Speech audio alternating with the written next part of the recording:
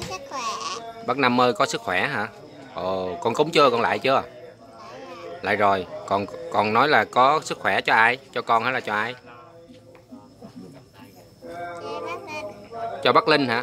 Bác Linh ơi cho có sức khỏe của bác Linh hả? Ôi.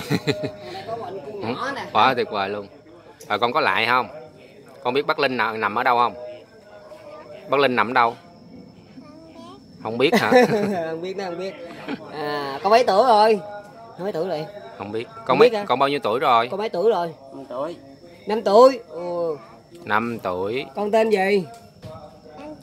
Tên Trường. Tên Trường. Con đi học chưa? Chưa hả? Có học mẫu giáo không? Không học luôn. 5 tuổi chưa học mà chưa lắp lá luôn ha. Nhỏ mà 5 tuổi. Rồi con nói lại cấp nãy con có quỳ lại con cúng nói bác Năm sao? Nói là chúc bác Năm sức khỏe. Nói là chúc bác Năm sức khỏe. Thôi quá quý luôn cả nhà ơi. Nghiệp tất cả nhà.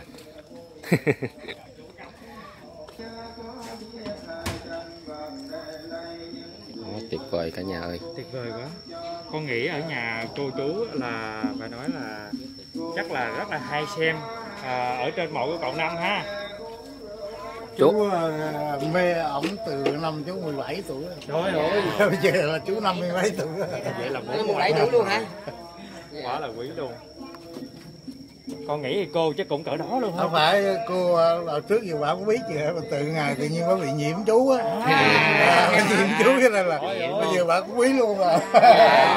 Bây giờ bà cũng mê rồi. Tham gia chút đỉnh gì không? Dạ.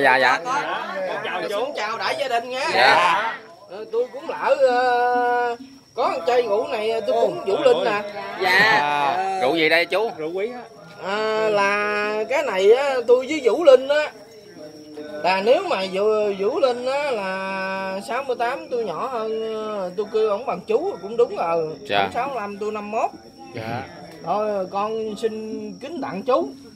Chai rượu. Chai rượu. Phần đó đi nghỉ. Dễ hả? Bầu lô đó, bầu lô đó. Quá quý luôn. Quý nha cả nhà nha. Chú ở đâu đến chú ha? Tôi ở Đồng Tháp. Đồng Tháp hả?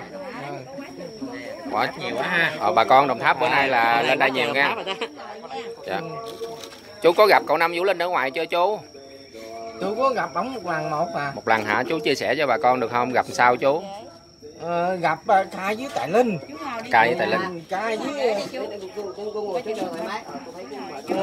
với Tài Linh chỉ một lần là ngu lan chức nữ không? Dạ. Đó. Chỉ có gặp ổng một lần nữa thôi. Rồi ở ngoài lúc đó chú gặp thấy cậu Năm Vũ Linh có đẹp trai không chú? Có, hồi đó tướng tá phong độ mà. Phong độ, tướng tá phong độ. Mà nói ngay là ở đời ổng có đức đó. Dạ. Cái gì mà không có tiền là ổng cho hết. Dạ. Đó. Con thấy hình như là chú đang xúc động phải không chú? Đó không xúc động. Đang xúc động mua mắt chú đỏ luôn. Uống với Vũ Linh luôn á. Uống với Vũ Linh luôn. Thấy chú mắt chú đỏ đỏ. Chú đi một mình lên hay chú đi với ai chú? Chú mình lên nè. Dạ. Chú Từ từ Đồng Tháp về luôn hả? Không mà chú bán Bình Dương, bán vé số mười mấy năm rồi. Dạ. Nhưng mà chú thấy cái tính cách của ổng á, ổng sống ở đời có đức có hạnh đó. Dạ. Đó. Dạ. Thanh là đóng vai mùi nhưng mà ảnh lại đóng độc, nhưng mà rất hay. Thực chất ra mà mình nói anh Linh mà hát mùi thì quá đơn giản rồi, nhưng mà anh hát độc á là nó càng hay hơn nữa. Ví dụ như giờ anh đóng vua phù sai đó, nếu mình vô mình coi là mình mới cảm thấy là cái trình độ biểu diễn của anh nó quá thượng hạng luôn rồi. Không có thể như người bình thường được. Mà nói thật sự luôn, người bình thường họ không có thể làm như anh được. Thì có nghĩa là đối với anh Linh đó là khi mà anh diễn một cái vai gì thì là nó tròn hết cái vai đó mà người khác sẽ không làm được. Cho nên là nó thật sự cải lương đó thì Việt Nam mình cải lương biết bao nhiêu, nhất là ở miền Nam, nhưng mà đặc biệt tôi là người miền Trung mà thật sự mà nói luôn là tôi nói tôi chưa 9 ngày đó, ngày mất rồi chú đứng chú khóc ròng luôn. Ôi ôi. Không ròng luôn. Chú chưa có cái gì mà chú nói với vợ chú là tôi muốn gặp ông trực tiếp một lần mà chưa một lần, chú là chưa có đủ duyên á, cho nên là mọi giá là chú phải đi lên đây và sẽ còn đi nữa chứ không phải là một lần. Nói chung là mình khâm phục ảnh là không phải là cái chuyện tài nghệ ca hát của ảnh, nhưng mà nó còn ở cái chỗ là cái đạo đức và lương tâm của anh rồi mình có kỹ sự ảnh từ cái lúc ảnh còn ở cái xóm nhỏ ở quận 5, xóm nhà ở chuột của quận 5 rồi. Nói chung là chú theo dõi anh Linh lâu lắm rồi. Nói chung là rất là khâm phục, rất là nể nang, rất là yêu quý, không phải là trân quý ảnh trên nhà. Không có diễn tả, mặc dù là không phải bà con dòng họ gì hết, nhưng mà cái đây là thật sự mình ngưỡng mộ một nhân tài. Nó thẳng ra mình ngưỡng mộ một nhân tài. Thực chất ra mình nói xin lỗi nếu mà mình nói tự gì có thể là ở Việt Nam mình nó không có cái chứ ví dụ như anh giả sử như anh Linh đó là những cái nước khác họ có thể coi ảnh là giống như một thánh nhân rồi, chứ không phải là người bình thường. Đúng rồi. Thật sự nó như vậy, ảnh là cũng giống như một thánh nhân nhưng không phải là bình thường.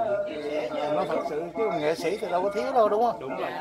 Bên bây giờ mình nói thật sự chú này, bây giờ chú coi cải lương người khác chẳng qua là chú coi nó giống như ấy thôi, nhưng mà cái mà nó thật sự đàng hoàng rồi chú phải coi anh Linh chú mới chịu nổi chứ không. Chú coi mấy ngày gì đó chúng mình coi giải trí mình nghe cải lương, còn coi chú mình thanh tượng, còn mình nó rùng mình mà nó nổi da gà.